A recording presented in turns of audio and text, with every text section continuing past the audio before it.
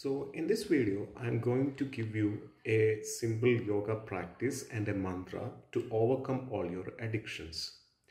Addictions in yogic science basically means both your body and your mind is not taking instruction from you. They are doing whatever they want. And if the body and mind, both of them are doing whatever they want, you will suffer immensely.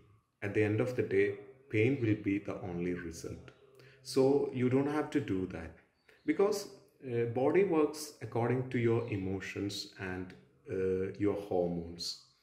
If there is an imbalance in the release of the hormones, which means both the hormones dominate your intelligence, then you will become slave to the body and you will be a pleasure seeker.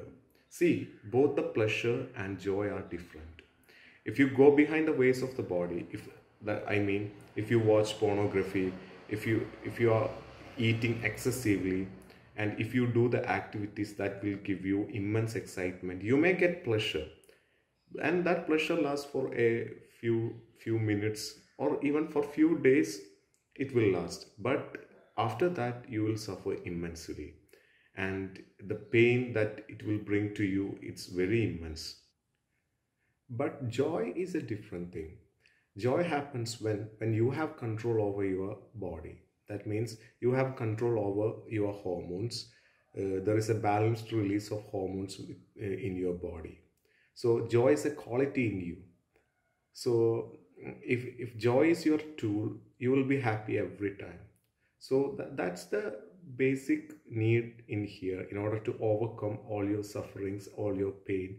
You don't have to go behind the pleasure and go behind the release of hormones such as dopamine, adrenaline, etc. Instead, your body should release all the hormones in a balanced manner. So this practice, if you do this daily, it will balance the release of your hormones and you can see the result within days. I'm sure about that because a lot of your addictions will go away. But remember, also you have to be careful with your diet also. You have to eat less acidic food.